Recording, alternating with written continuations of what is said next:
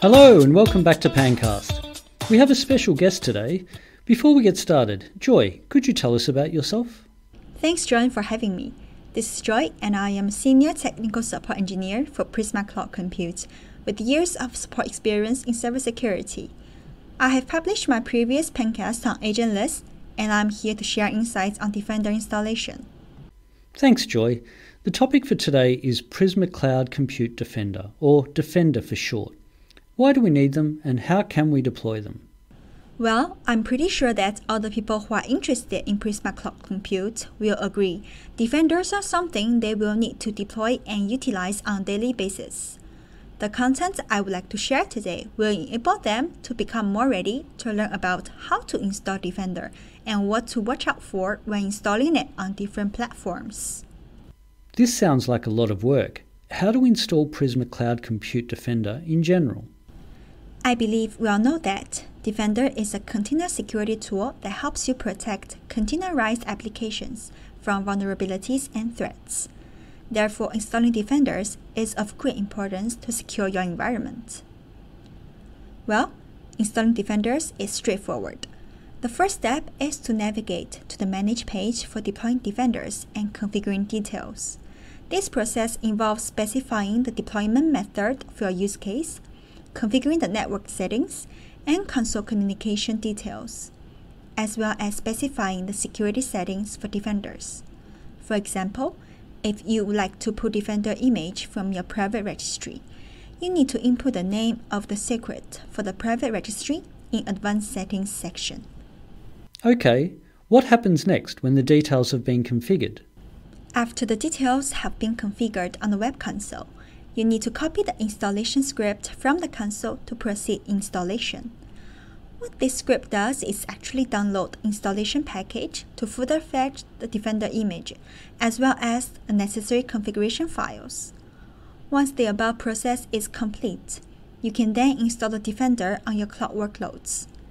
The installation process involves deploying the Defender as a container on your cloud workloads and configuring it to communicate with the Prisma Cloud Compute Management Console. After the Defender is installed and configured, it will start monitoring your workloads for security threats and vulnerabilities. It's like having a security guard watching over your cloud workloads. This is a great solution, but how can I make this more resilient? Can we install Prisma Cloud Compute Defender on a cluster? Of course, we can install Defenders on a cluster. A cluster is made of several nodes rather than a single host. So this is a bit more complicated since you need to take more things into consideration when deploying Defenders in a cluster. For example, like the orchestrator and runtime version. It might sound a bit tough now, but I believe it will be much easier once you get a hang of it. So now let's take Kubernetes as an example, since we are seeing more and more customers using orchestration tools like Kubernetes in their environment. First, you need to ensure that the Kubernetes version you are running is compatible with the version of the Defender you are installing. Think of it like making sure your Defender friend is the right fit for your Kubernetes platform. You also need to ensure that the Kubernetes nodes are configured to allow the Defender to communicate with the Prisma Cloud Management Console. This involves opening up necessary network ports and configuring the Kubernetes API server to allow external communication. This will make sure Defenders have the keys to the gates. At the end of the article, you may find documents which tell you more about the connection details. If all the connection settings are in place, is there anything else we need to look out for? One important thing to watch out for when installing Defender on Kubernetes is the resource usage of the Defender container. Since Defenders are constantly monitoring your cloud workloads, it will need a necessary amount of resources to work properly. Therefore, you need to ensure that your Kubernetes nodes have enough resources to support the Defender without impacting the performance of your applications. Think of it like making sure Defenders have enough energy to keep watching over your cloud workloads. There are a few more things to take into consideration when deploying Defenders in a cluster. First, please pay attention to the runtime selection when it comes to a cluster. It is not rare that we see customers ignore the setting when they are actually using Containerd as runtime management. This could lead to Defenders being able to be installed but unable to function properly. Secondly, please select Assign globally unique names to hosts in Advanced Settings.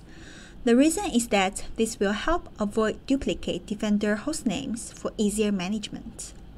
Sometimes, without selecting this option, you will see some Defenders sharing the same host name, which can cause confusions.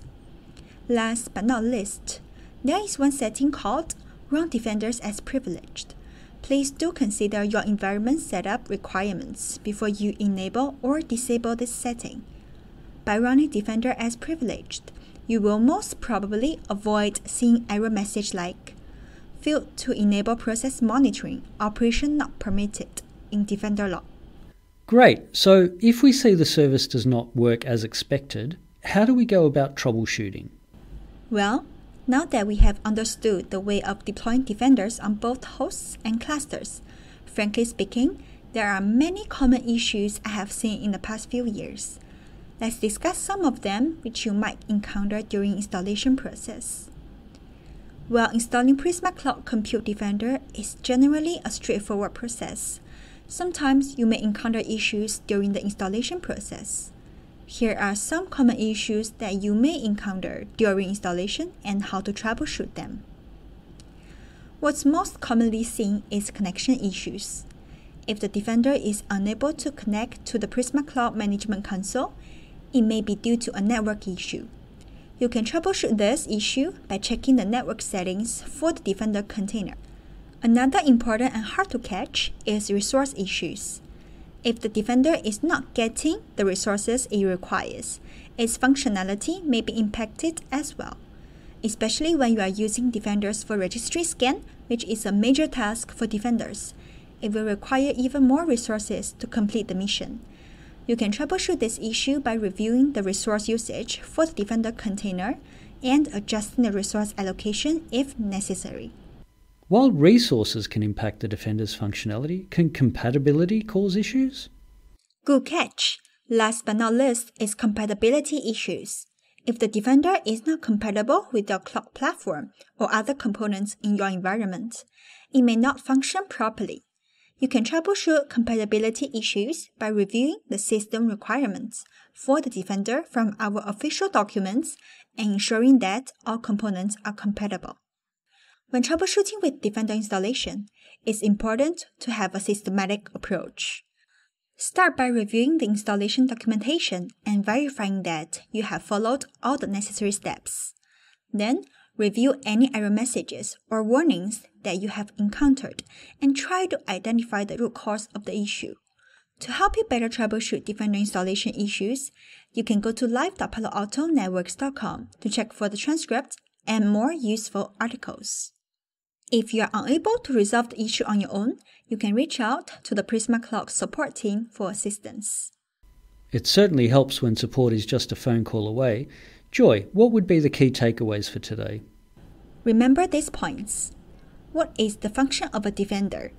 How to install a Defender on a single host or in a cluster? What to look out for when installing Defenders in a cluster? And how to identify and fix errors during the installation process.